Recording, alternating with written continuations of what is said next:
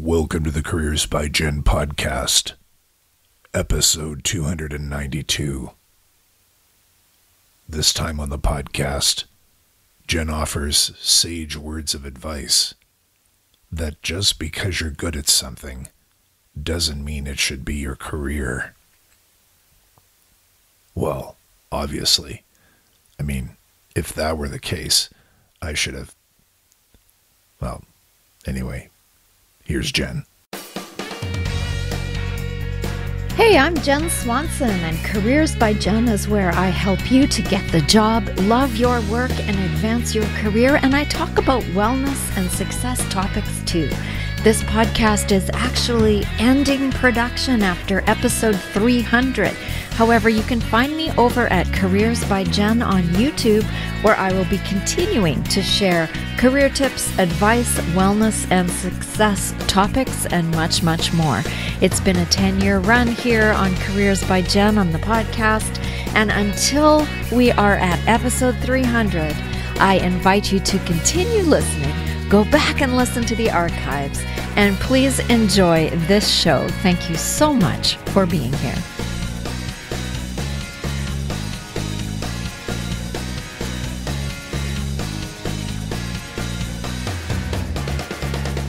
Are you feeling stuck because what you are doing is something you're really good at, but you're bored? Or you wonder what it might be like to do something else and making a move seems kind of risky? If yes, this episode is for you. Hey, Jen here. And I'm glad you are here with me today, my friend. The Careers by Jen podcast is recorded on the unceded and traditional territory of the Coast Salish people, including the Katzie, the Kwantlen, the Stolo, and the Coquitlam First Nations. I am in a few career and job search forums on Facebook, and recently I noticed a number of people asking the same question, only with slight variations. And the questions were these ones, and I'm paraphrasing because I didn't copy and paste them, but I read a number of these in the past few days. And they go like this: I want to make a move, but I don't know if I should. I feel stuck. I'm good at what I do, and I don't know much about this new thing, so I don't know if it's a wise thing to make a move. Some of the people asking said they were in their 30s, others were older, one was younger, maybe in their mid-20s, but all of them expressed feeling stuck in some way, and some of them even said that word, and yet they were still wondering. So they were feeling stuck, but they were still wondering if they should do anything about it, basically. And what I want to say to you is, don't settle. Don't settle. If there's any way you can do something that you want to do, even for a while, so that you don't feel that feeling of stuck, because then that will lead to regret and wondering for the rest of your life if you should have and what would have happened if you did, etc. If there's any way that you can do something that you want to do, then do it. Because feeling stuck and like what you are doing is not worthwhile, or that you're missing out on doing what you really want to do and should be doing, that's all the makings of burnout, my friend. And you don't want that. You really, really don't. Becoming cynical, becoming angry, becoming unmotivated, uninspired, that is not a good way to spend the majority of your time. And if you're working a full-time job, you are spending more time at work with the people that you work with than you are at home, because part of the time at home you're sleeping. And so it's a huge chunk of your life. Do you want to spend a huge chunk of your life being miserable or being sort of blah and bored? I don't know. You don't want that, I don't think. And yes, I get it. There are lots of considerations when making a career choice. Money, benefits, location, skills, experience. Absolutely.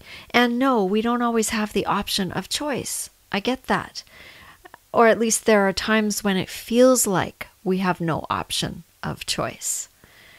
But just because you happen to be good at something doesn't make for a long and happy career doing it. How many times have I heard, well, I was good at math and my dad was an engineer, so I went into engineering. as, an explanation of how they got to be where they are today and why they're not happy doing it. And some people are perfectly happy doing that kind of thing, but others are not. Another example is, we have a family business and I've been working at it since I was a kid and I know how to do it all, but I don't really like it and I can't imagine doing it for the next 40 years.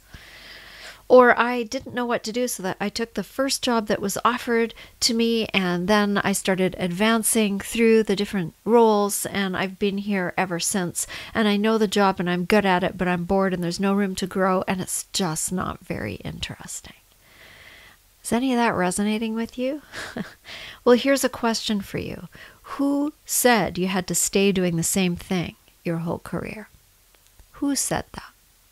I'm going to tell you a story here. It's a little bit long, but I'm going to tell you the story, and some of you have heard some of this.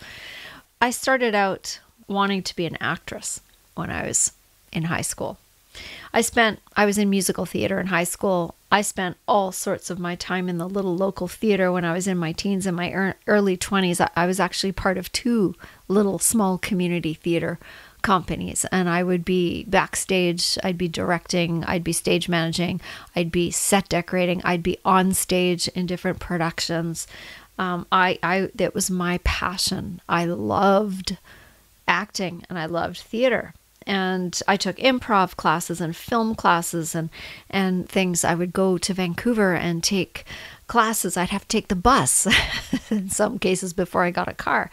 And eventually I got myself an agent and did some headshots and did a bunch of extra, or what they call now, background work, including as a saloon girl in a really terrible version of The Call of the Wild, Jack London's book, The Call of the Wild. There was a really terrible version made of it that starred Ricky Schroeder, if any of you remember Silver Spoons. He's probably been in other things, but that's the only thing I knew him from. And I was in that movie for about 15 seconds in the saloon scene wearing a pink corseted dress. Anyway, thankfully I think it's gone. I don't think this movie is anywhere. So I'm glad about that. But I didn't know what I wanted to do. And because theater school was too expensive and too far away and not in the cards, I didn't know what to do. I decided to go into healthcare. But I didn't want to be a nurse like my mother and my grandmother before me, because I had the blood in the guts and the bodily fluids, like, ew, no. I just squeamish. I can't look at all that stuff.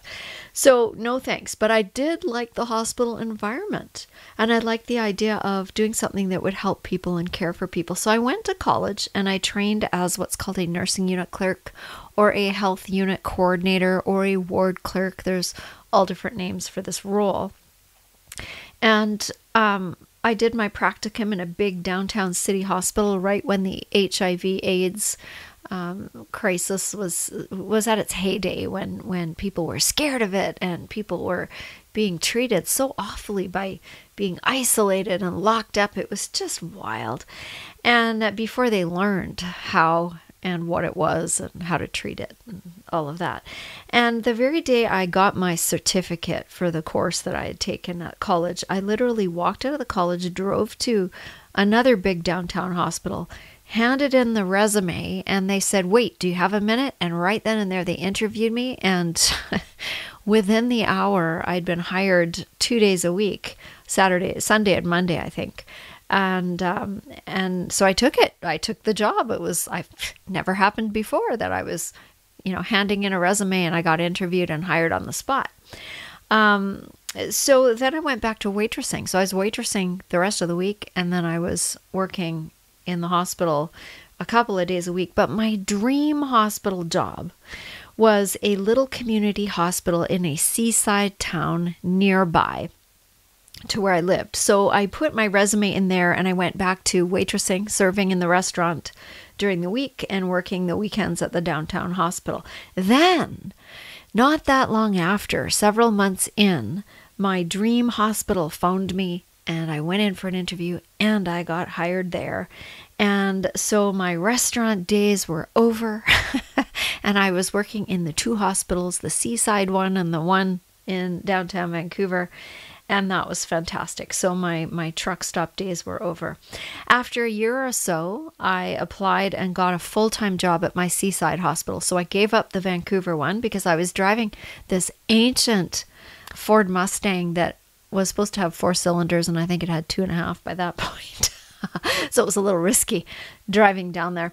Anyway, jump ahead 5 years or so, and I got really good at my job. I had gotten married, I'd had a baby in all that time, and but there's no advancement to the role of being a nursing unit clerk. There was no head nursing unit clerk, right? You could make lateral moves, but there was nowhere to go up. And so I thought, what else can I do? Go back to school and learn how to teach the job I was doing. So that's what I decided to do. In other words, I went and got a certificate for teaching college and became a college teacher. So I was teaching and working. I was teaching on contract at a college out in the valley. And it was medical terminology that I started with. And because I became really, really good at teaching medical terminology, I ended up teaching that for a couple of decades in different colleges and different situations. Another college invited me to work for them, and I went and started teaching the entire program there. But I was still working at the hospital, so that was really good. I was doing the job at the hospital, and then I was teaching about it in the other part of my life. So work continued, and then a college with better benefits and better money and all the rest of it, better and tenure eventually invited me to come and work for them. And all the time that was happening, I had a second baby and a whole lot of life was going on. And then I got interested in coaching, and I decided to go take training in coaching. And so I went back to school and took training on conflict coaching and in something called neuro-linguistic programming. And so after a lot of study and practice, I ended up with an associate certification in conflict coaching and then my master practitioner level in neuro-linguistic programming, again, which is the way that our language and the words that we use interacts with our physiology, how the words that we use for in talking to ourselves and in talking to others, actually those words have an effect on what we think of ourselves, and then therefore how we feel about ourselves, and therefore how we act. And so it was a fascinating area of study for me. So that was great. And all that was ticking along. My kids were growing up, life was happening, and then I ended up working. I moved around the hospital. I did 3 years in emergency. I worked in the intensive care unit. I worked on a medical cardiac step-down unit. I worked in psychiatry, I worked in extended care, I worked in pediatrics and maternity. And because I would get tired of the same old, and as my kids grew and changed and their needs evolved, I wanted to be home more in the day, or I wanted to work on the weekends. And anyway, it was a very, very flexible job. So that was great. But I ended up working on the palliative care hospice unit, and that was amazing. It was just, it felt like such important work to walk with people at the end of their life. And at one point, someone came and asked if I would come into a patient room to pray with the family because the chaplain was away and no one else was available. And every once in a while, a nurse would do that who was somebody who was religious or was willing to do that. And but that nurse wasn't there that day, so someone came and asked me because they knew I went to church. So I went in and I did that, and I thought, wow, I want to be here. I don't want to be sitting behind a desk doing paperwork. I want to be in this place with people in this, incredibly important time of life. So I then took the volunteer chaplain training course at the hospital with the hospital chaplain and did a whole bunch of interacting with patients and families and praying at bedsides. And then I started taking theology courses through my church. And then they had me doing some leadership from time to time. And that still small voice started to speak and started to get louder and started to bug me and say, "Hey, Jen, what are you doing here? You should be doing something else." I was like, no. So it seemed it was time to go back to school and learn something again, that was not the end. So I was really resisting it. And I ended up taking one course at the seminary, which is located at the University of British Columbia, which is about as far away as I could get by transit from where I lived. And I took a course called Permission to Register, which means it's not part of the degree program. They have a certain number of courses that you can just dip your toe in and take. And then if you keep going at a certain point, they make you choose a track and commit to a degree. And so I took every single course they would let me take without making that commitment because, I was busy. Anyway, Finally, they said to me, Jen, you can't take any more courses until you commit to a degree program.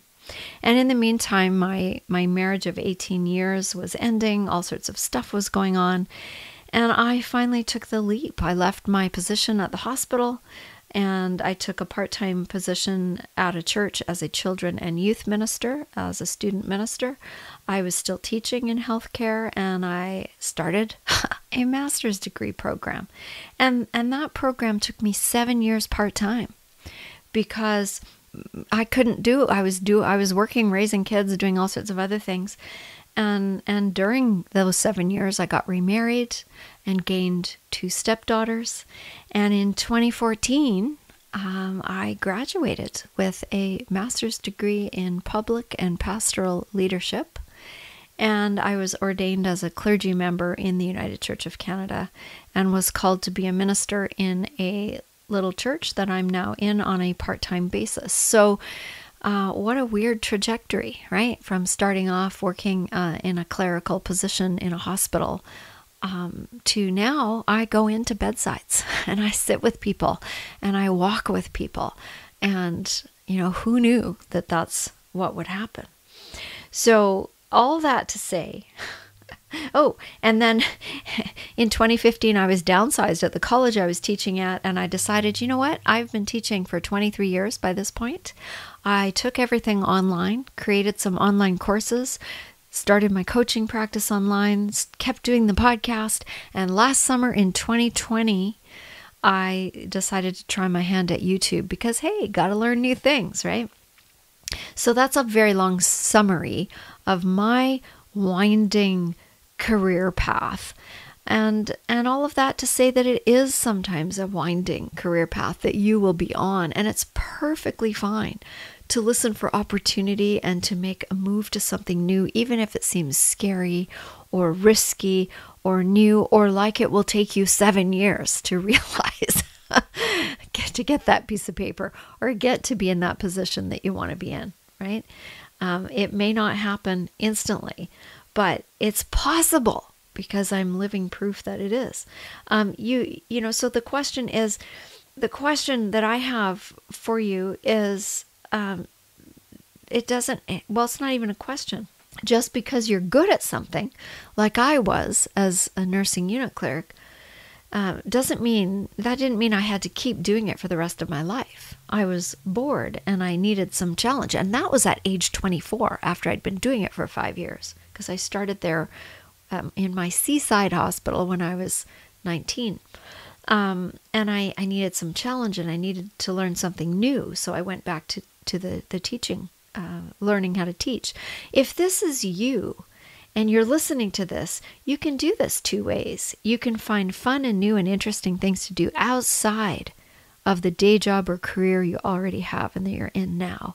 If you like it, if it's safe, if it's stable, if it's paying you enough, you can add that interest and that learning and that excitement outside your career and your job by learning to do new things that you enjoy and that are fun. You can start a side hustle. You can get yourself on YouTube. You can get yourself started on a podcast. You can take up stand-up paddleboarding. I don't know. But there are ways that you can add excitement to your life that don't involve making a career move. That's just one option. The other option is that you can figure out what you've already gained in knowledge and experience and skill and how that would inform the new thing that you might be thinking about doing? Do you need to go to school to learn it or learn more about it? Do you need to qualify for it? And what will that take? And how can you do that in a way that fits in with your life, the rest of your life? Or can you teach yourself with online training? Are there things that you can gain and learn and add to your arsenal of knowledge and skill that you can do from home online when you have time to? Careers for some people are simple and straightforward and lifelong. And some people I know have always wanted to be X, and so they did. They went and trained and they became X, and they were totally satisfied with their choice, and they've lived into it, and they've loved it mostly, and they've excelled at it, and then they retire from it. And wow, that was a fantastic career. And I know lots of people who have done that and are in the midst of still doing that. And that's absolutely wonderful. But that's not the only way. It is very common now to have 2, 3, even 4 different careers in a lifetime of working. Just because you're good at something doesn't mean you have to do it for a career, although maybe you do, and that's great.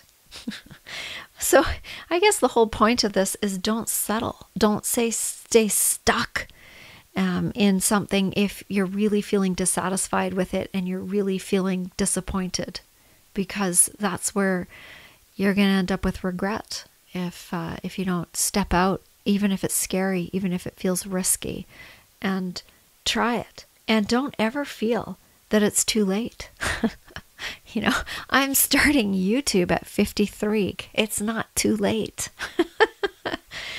And if you need help figuring out any of this, please reach out via the CareersbyJenn.com website. I still do have a few coaching spots left in my practice, and I would be happy to book a clarity call, a free 30-minute clarity session with you. You can just book that through the website, through the coaching packages that I have under online resources on the website. And I would be happy to have a chat with you about what you're struggling with and what you'd like to do next. So thanks for listening, my friend, to this episode. I hope there was something in there for you that was helpful and useful. And if so, please share this with somebody else who might be struggling or wondering if they should do it or if it's too late or what. So I hope that you take good care of yourself.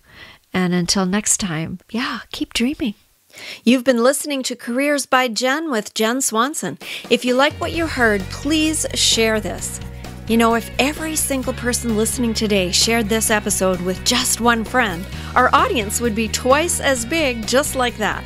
And the more people we can help with our content, the better. So help out a friend and help grow our audience by sharing this show with someone you know who would benefit from the content. If you haven't subscribed yet, please do that, and together we can make a difference. Until next time, take good care.